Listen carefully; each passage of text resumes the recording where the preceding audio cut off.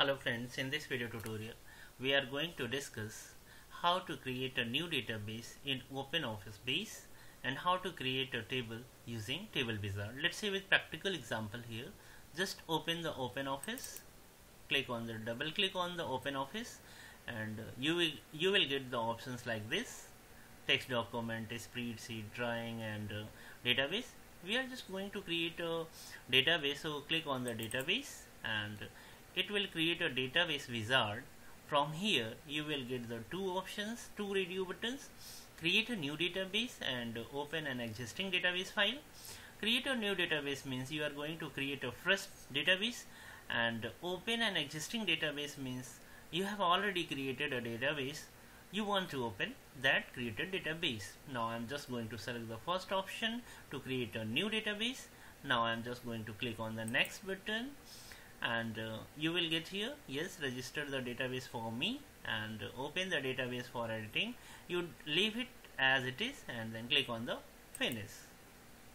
Okay, here you need to write your database name. I'm just going to write my database name as a new database 31 and then click on the save. Okay, now this is the view of your OpenOffice base, and now you will get the database window. Here you will get the tabs like table, queries, forms, and reports.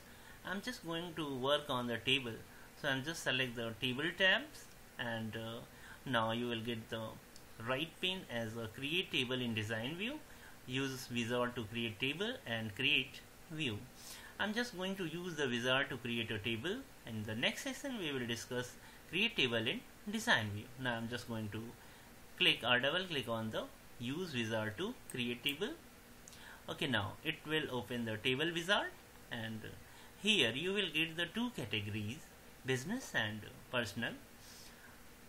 Whatever your needs, according to your needs, select the category. I'm just going to take a simple demo for the business, so I'm just taking the simple tables as a invoice. Okay, invoice is my table name, and I'm just going to select some field from here, just like this, customers, and you need, after selection, just click on this button to select the fields. Okay, now customer ID selected fields, and second option is invoice ID, and just click on this button, and then ship date, click on this button, and okay, it's okay. Now you can also select the invoice date here and click on this button. I have selected 4 fields for the invoices table, and now click on the next. In the next step you have need to give the field information, like this is the field name as a customer ID, and the field type means the type of the field is integer type, and auto value and entry required no and no. We will discuss all these things in the later video session. And now select the invoice ID, it is also integer type, and look here, ship date, date is a date type, and invoice date is also date type. So you don't have need to change anything, and just click on the next button, and you will look here, create a primary key, automatically add a primary key.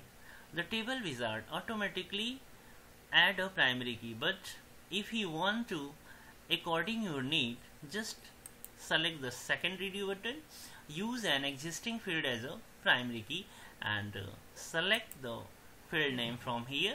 Just select here the customer ID, and now I'm just going to click on the next button. And what do you want to name your table?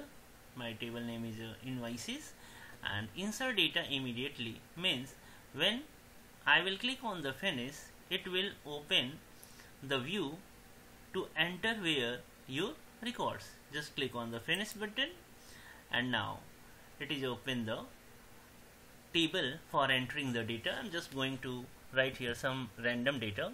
Customer ID as a 1, invoice ID as a 101, ship date as a 12, 2020, and I'm just right here the 2020 and save it. Okay, my first record is saved in the invoice table, and now I'm just going to click here to close this, and look here, this is my invoice table represented here, and just when you click on the invoice table, double click, it will open your records. If you want to add more records, you just click here and enter your data and save it. In this way, today we are discuss how to create a new database and how to create a table using Wizard to create a table. Thank you friends. Thanks for watching my video. Thanks a lot.